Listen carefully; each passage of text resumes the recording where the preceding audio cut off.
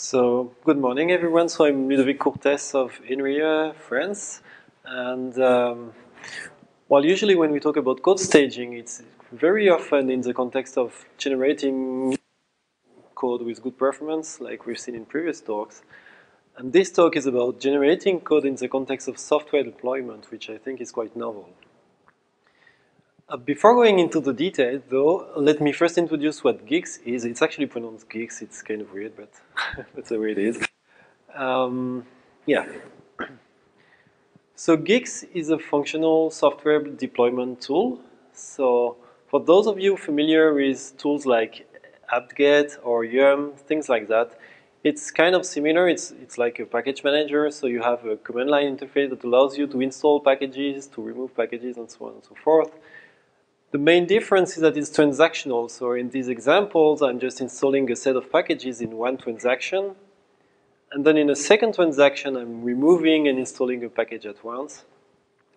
And the good thing is that when you realize you've made a mistake, like in this example, you can still roll back, right? And that's pretty convenient as a user.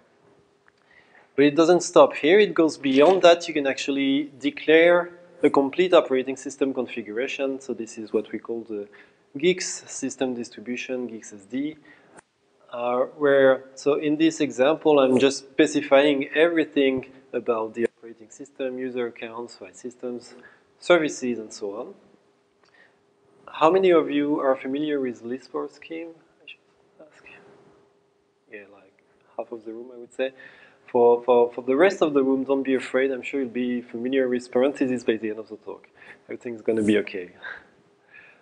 So once we have this declaration, which is actually scheme code, we can instantiate it. So we can instantiate it in a virtual machine, or we can reconfigure the running system to run this configuration, or we can, again, roll back to a previous instance. So under the hood, this is all functional software deployment. So what does it mean exactly for software deployment to be functional? Well, essentially, it means that we're viewing the build process of packages and operating systems as pure functions that take inputs and produce outputs. And we're viewing the build software, the software artifacts, the binaries, are just a persistent graph, an immutable data structure on the file system. So this is all taken from Elko Dolstra's work on the Nix package manager, right? And that's what we were implementing in Gix as well. So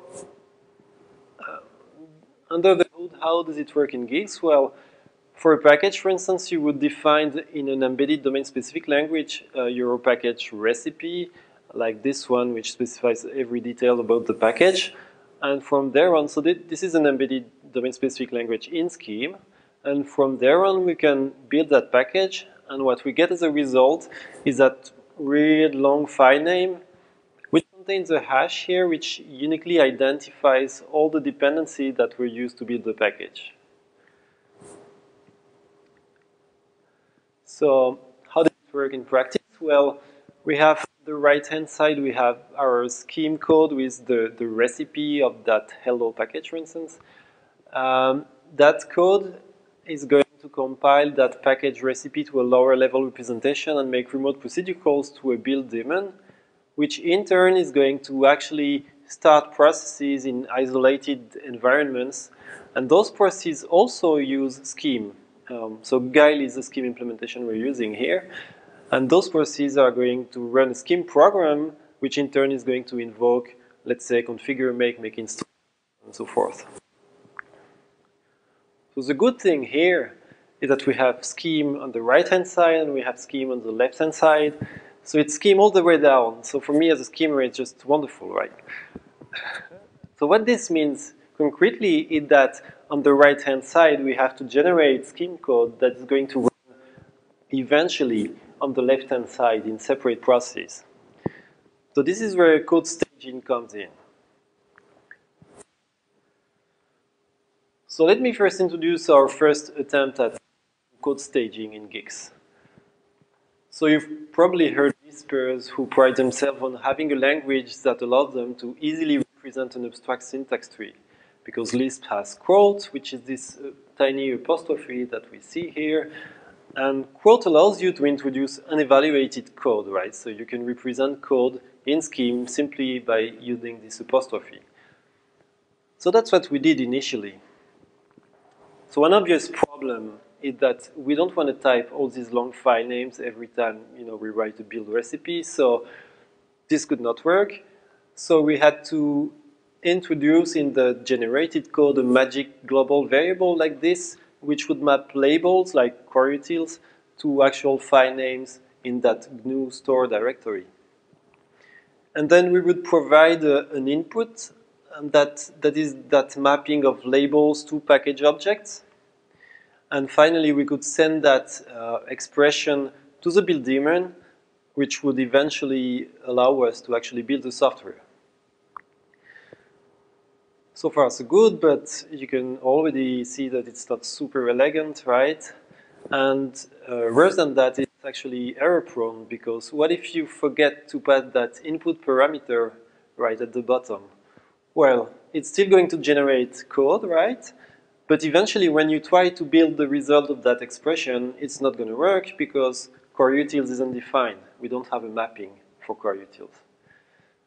So at that point, we start realizing that we need to do something better, and that's when I looked at the related work. And so Nix itself, the package manager, is not very helpful here because it's essentially generating bash snippets by simply concatenating strings that happen to be bash code. So it's not really staging, I would say. But among others, two inspiring pieces of work are code on hygienic macros and scheme, and also work on hop.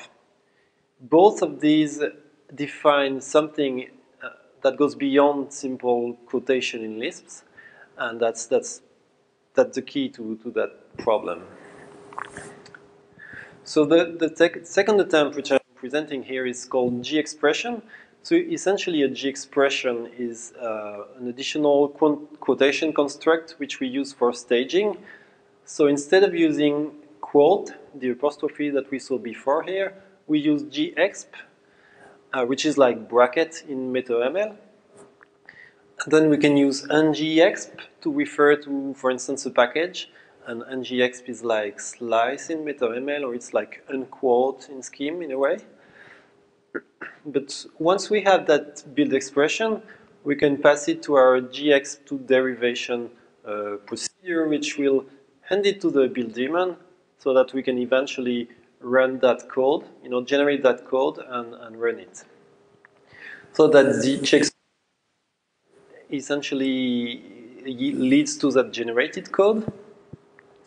And we have shortcuts. We can use #tilde for Gexp and $$ for ngexp. The Gexpression itself is system independent, which means we can reuse the same Gexpression for different systems. Like if we're building for 64-bit or 32-bit, then it's going to be the same Gexpression and we can reuse it.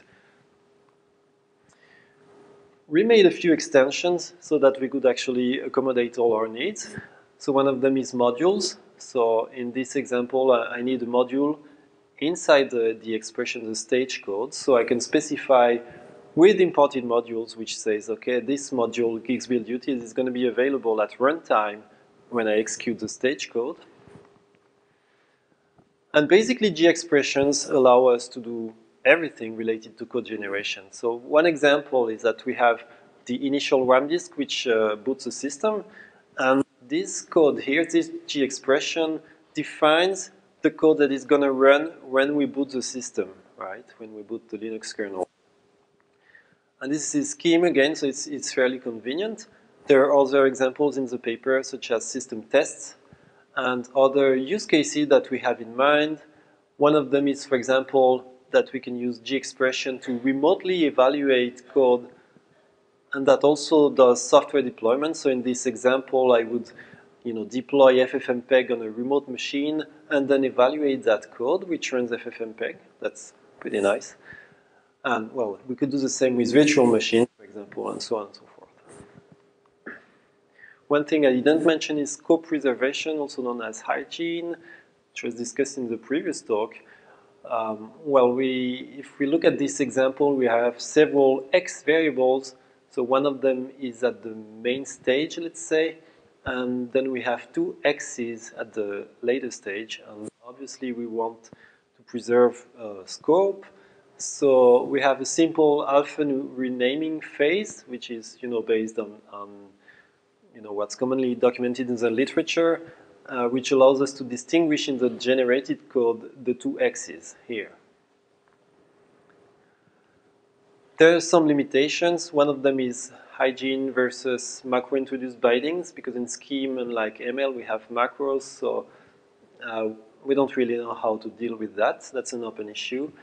Another open issue is modules in scope. We cannot really describe what modules the Gexpression expects to have in scope.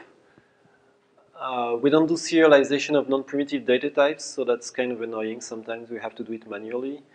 And we don't have cross-stage debugging info like Hop does, which is really convenient. So to summarize, Gx ties staging to software deployments. So what this means is that if you have a Gexpression, when you stage it, you have the guarantee that the expression you're evaluating is going to have access to the software it refers to. I think that's pretty novel. It's used at scale in Guix and GixSD.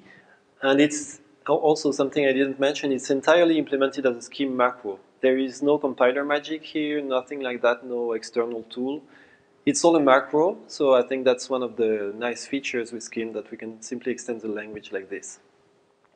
And this is all free software, so you're welcome to have a look at it and provide feedback and ideas. Thank you.